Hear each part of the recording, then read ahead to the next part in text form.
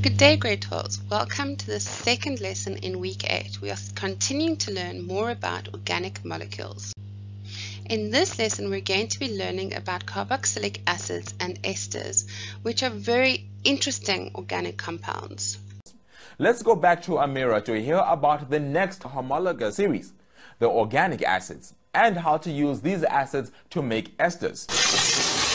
Now, I'd like to introduce you to carboxylic acids. This group of molecules also contains carbon, hydrogen, and oxygen. They all have a double-bonded oxygen in combination with the hydroxyl group we saw in the alcohols. This functional group is called the carboxyl group. Can you see a pattern in the names of these two molecules? When there is a carboxyl group on an organic molecule, the end of the name changes from the usual E at the end of the backbone molecule to oic acid.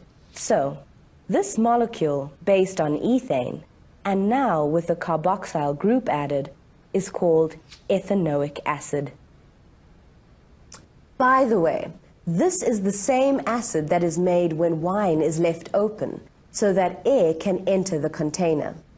Yeast and bacteria use the ethanol in the wine and oxygen from the air to make the sour-tasting ethanoic acid.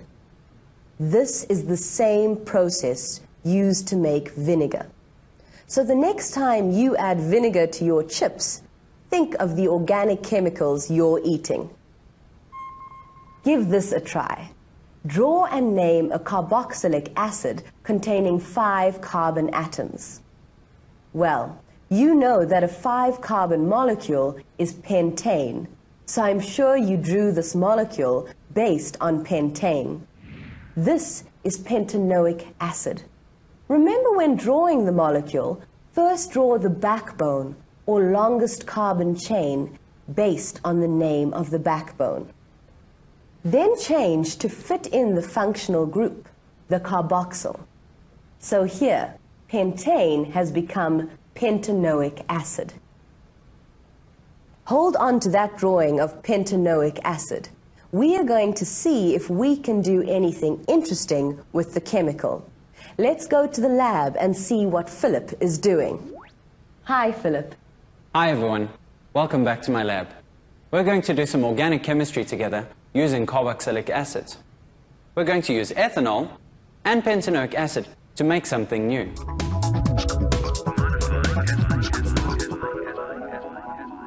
This is called a reflux apparatus. We heat the mixture in the bottom of the round bottom flask until it boils.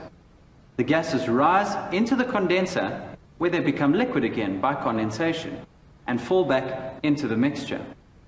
Refluxing allows us to keep the reaction hot and boiling without losing any of the liquids inside. So let's get going. First, we place some alcohol inside the flask.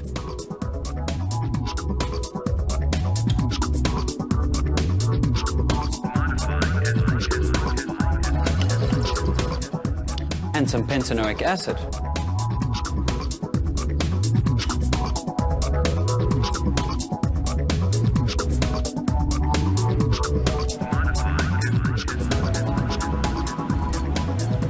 Finally, we add a few drops of sulfuric acid, being careful not to touch anything.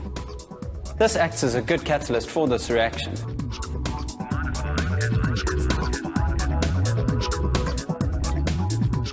Now, we heat up the mixture and let it boil and reflux for 10 minutes.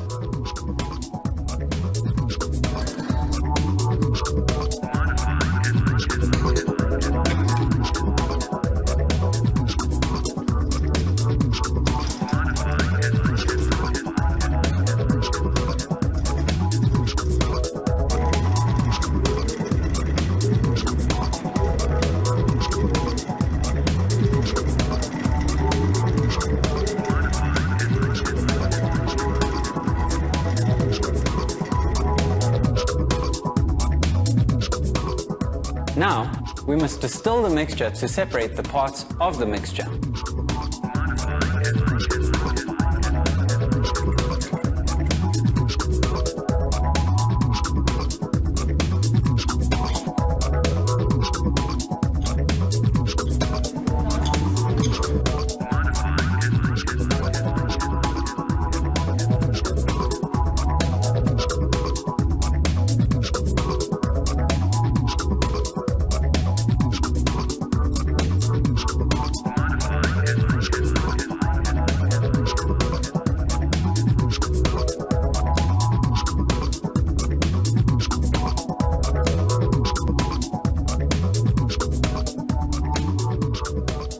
ethanol boils off easily at 78 degrees.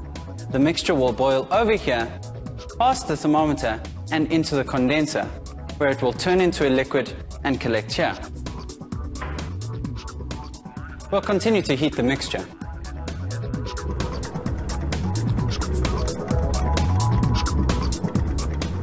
Can you see the alcohol boiling off on this side? As we start to collect the part which boils at around about 140 to 145 degrees, we start to see and smell a different product. I wish I had smell-o-vision. This stuff smells great. It has a very sweet smell and reminds me a little of apples. This sweet-smelling product from this reaction is called an ester. So let's get this straight. When a carboxylic acid like this reacts with an alcohol like this, we get an ester as a product.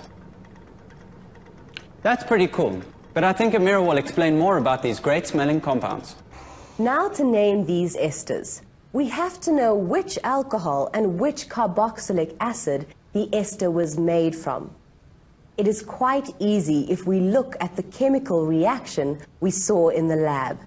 Here, the alcohol ethanol reacts with pentanoic acid.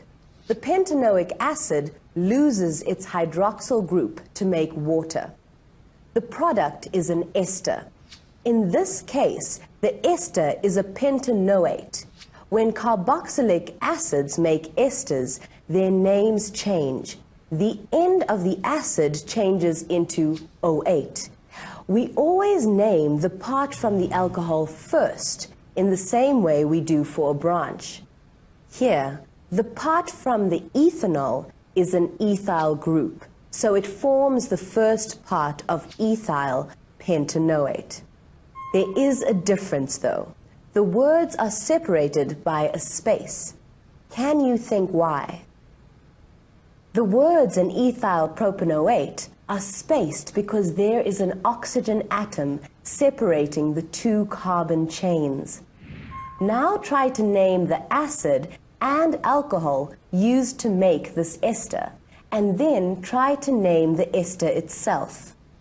You can identify the acid by looking for the double bond to oxygen. So we can see that ethanoic acid was used to make this compound. Now we name the chain attached to the ethanoate by finding the alcohol it came from. The alcohol was 3 carbon atoms long, so it must have been propanol. Now it will be easy to put together the pieces of the puzzle. We used ethanoic acid, which becomes ethanoate. The 3 carbon atom chain is a propyl chain and makes this propyl ethanoate. The esters made in this way are very useful to the food and cosmetics industry because they smell a lot like natural fruits and foods. Because of their sweet or pleasant smells, it is possible to flavor food so that it tastes similar to the natural items we find in natural foodstuff. In the cosmetics industry, esters are used as environmentally friendly solvents in nail polish and to add fragrance to perfumes. Next time you splash on some perfume or aftershave, try to picture the structure of these interesting organic molecules. I'm sure you found this a fascinating lesson.